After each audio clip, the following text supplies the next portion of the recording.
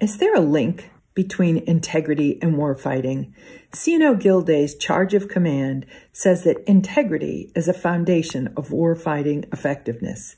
He talks about trust shared between captain and crew as a necessary component to warfighting effectiveness.